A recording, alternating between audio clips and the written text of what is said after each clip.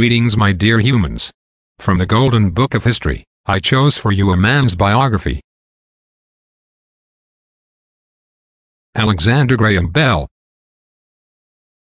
Alexander Graham Bell, or the father of the telephone, was a Scottish-American scientist and inventor. He was born on March 3, 1847, in Edinburgh, Scotland. He received most of his early education from his mother, Eliza Grace Simmons, a gifted painter and pianist, despite her deafness.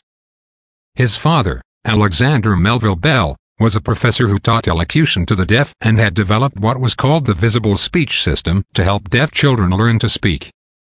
Alexander initially attended University of Edinburgh, and then the University College of London, England, but his formal education wasn't comparable to his peers in Victorian Britain. In the year of 1870, Alexander had to live a tragic event, which was the loss of two of his brothers, Melville James Bell and Edward Charles Bell, both of whom died of tuberculosis. His family later decided to move to Canada for the sake of his health. And that's where he started working on transmitting telephonic messages, expanding on his father's work of teaching deaf people to communicate.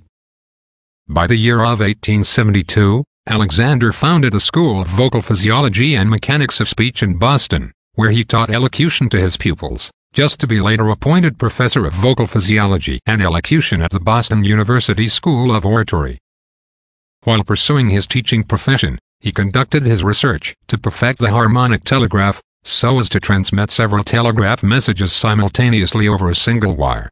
Alongside, he was also drawn towards another idea of transmitting the human voice over wires. With the help of his assistant Thomas Watson, the electrician, he was able to make the first telephone call on March 10, 1876, where he said, "Mr. Watson, come here. I want to see you." Based on that brilliant achievement, the Bell Telephone Company was formed in 1877. The same year of his marriage with Mabel Hubbard, one of his deaf students, where they had 4 children, 2 daughters and 2 sons. But unfortunately, their sons, Edward and Robert, died in infancy. Al thought Alexander was famous for the development of the telephone. Many other inventions marked his later life, including the refinement of the phonograph. His other exceptional works were in the field of hydrofoils and aeronautics.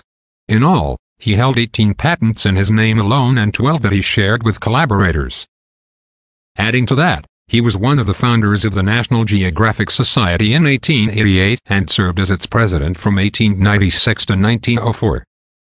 During his life, he received many valuable prizes, including the Volta Prize, Legion of Honor, the Albert Medal, the Elliott Crescent Medal, the I.E. Edison Medal, 8 honorary doctorate of laws, 2 Ph.D., a D.Sc., and an M.D. from numerous academic institutions. In August 2, 1922, at his private estate, Bean Brig, Nova Scotia, Canada, he died due to complications from diabetics. On his funeral, every phone on the continent of North America was silenced in his honor for 1 minute. My time here is done for now.